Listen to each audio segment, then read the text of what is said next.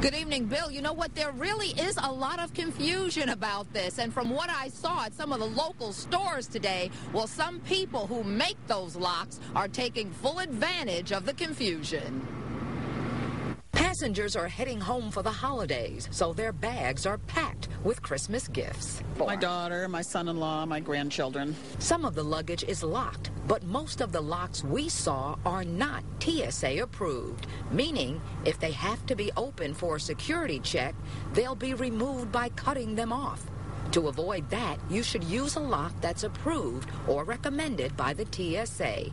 And that way, security agents will have a master key, allowing them to unlock rather than cut the lock off. So if they want to check what's in there, they've got a key, they open it, they look, put a slip in there saying that they're the ones that checked it, lock it back up and send it on its merry way. In the UK, that is the recommended lock. If you see those locks in a travel shop, they will be TSA approved for use with the US. Airport shops may be the best place to buy them, but they do sell out fast. If you shop for one at a store, beware and do read the fine print.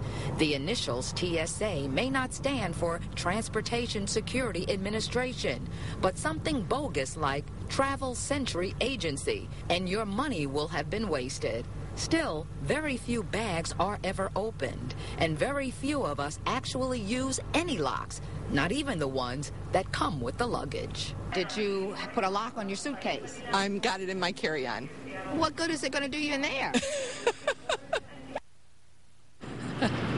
Boy, and that would probably be me as well. Now, according to the TSA here at Detroit Metro, every single day, 16,000 bags are checked. Of course, if there's a security question and you happen to be carrying on your luggage, well, you're right there, and so you can open it up yourself.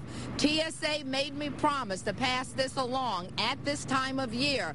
Once again, folks, if you bring Christmas presents in the luggage that you're carrying on, don't wrap it, because they'll probably make you unwrap it, whether there's a security question or not. And boy, that can make you even crankier than having your lock cut off.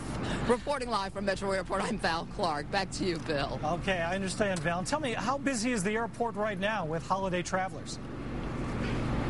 It is really picking up. You know, it's always pretty busy in the afternoon, but very busy tonight. Everything running pretty smoothly, though. I'm told that Thursday is going to be the really busy day out here, but people certainly are beginning to go home for the holidays. Back to you. Okay, Val. Thank you very much.